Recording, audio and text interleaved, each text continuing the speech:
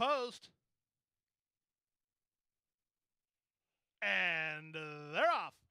Good start for the favorite Dr. Edgar from his outside gate, rushing between horses. Here's Mega City on the go. At the rail, Driven by Thunder put into play. Driven by Thunder holds the rail in the lead in the charge to the first turn.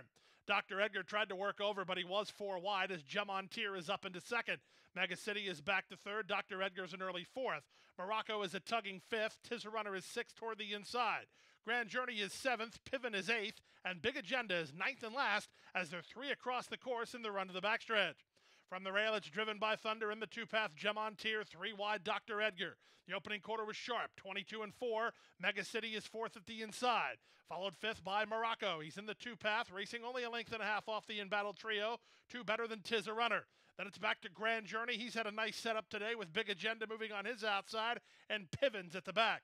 There's half a mile to the finish. They went 45 seconds flat for the opening half mile. The pace is robust as Dr. Edgar bids up outside of Driven by Thunder. Morocco's had a good run of it, so is Mega City. Running home from the back is Big Agenda just ahead of him and Tizarunner. Grand Journey is held up in traffic for Landeros, looking for some place to go. Dropping back Gemontier, Piven's at the back. Still many chances here. Quarter of a mile left to go. Dr. Edgar is the leader, but he's been roughed up and he's off the turn, only ahead in front.